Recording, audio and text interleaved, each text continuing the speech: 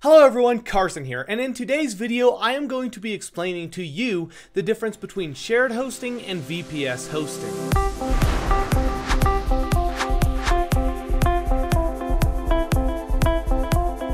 Now I'll drop a link in the description area so you can check out the best shared hosting and VPS hosting companies, compare them, and receive special discounts. Okay, so let's start. Now the first thing we need to get into is what VPS hosting even is, because some of you may not be familiar with the term, so I think it's best to cover that first. Now VPS hosting stands for Virtual Private Server Hosting.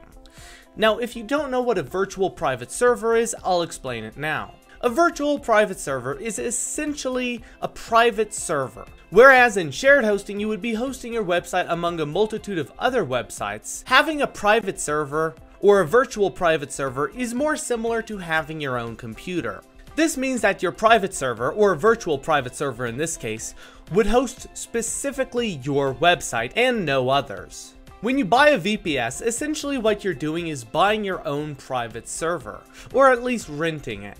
All of the software which runs on this virtual private machine is entirely up to you.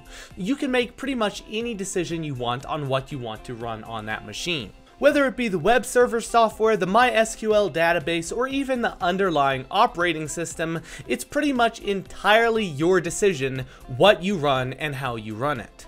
Now let me explain shared hosting. So shared hosting, as I mentioned earlier, is where your website is hosted with a multitude of other websites on the same server. What this means is that that server essentially has the exact same software, the exact same cookie cutter layout for each customer. When you use shared hosting, the hosting provider pretty much takes care of all of the setup for you. But because of this, the hosting provider usually allows only a set number of programming languages, CMS systems or content management systems, and environments. Now, if you are using WordPress to build your website, it's worth mentioning that shared hosting will usually work for you. WordPress is a very common platform, but this is something to keep in mind when you're looking at the difference between shared hosting and virtual hosting. What content management system are you going to use, and is it compatible with your hosting plan?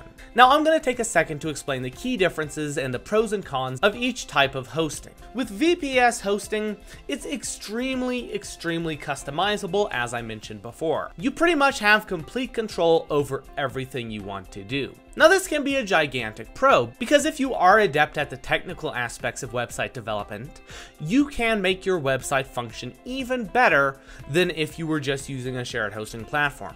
You can customize your hosting server specifically to your needs. That means depending on the type of website, depending on the traffic you get, depending on the content management system, you can customize the server so it works best specifically for you.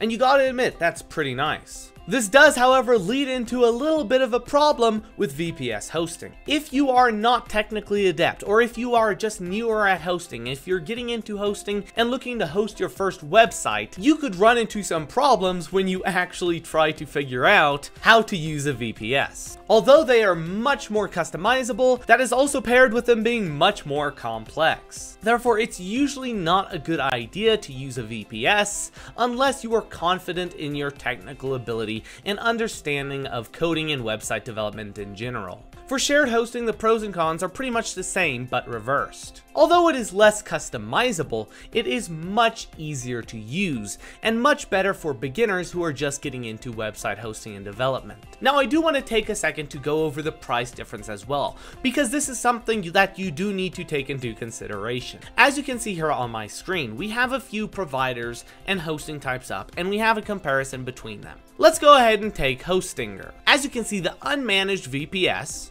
which is the virtual private server, is around $3.95 to $29.95 per month. The shared hosting, however, is only 99 cents to $3.99 per month. Looking at another comparison, we can take Bluehost, where the unmanaged VPS is anywhere from $18.99 to $59.99 per month, whereas the shared hosting is only $2.75 to $13.95 per month. Now, as I'm sure you can tell, there's a bit of a price difference between shared hosting and virtual private servers. If you're wondering why this is, you can kind of think of it this way. When you rent an entire machine to host your website on, it's naturally going to be more expensive because the company can't allocate those same resources over to other customers as well. You may be paying more, but you're definitely getting more customization if that's what you want. So these prices are also something to take into consideration when you are looking to buy your first hosting plan. Now, to review what we've talked about so far, VPS hosting is essentially much more complex and more expensive, but it gives you the ability to customize your website and your hosting platform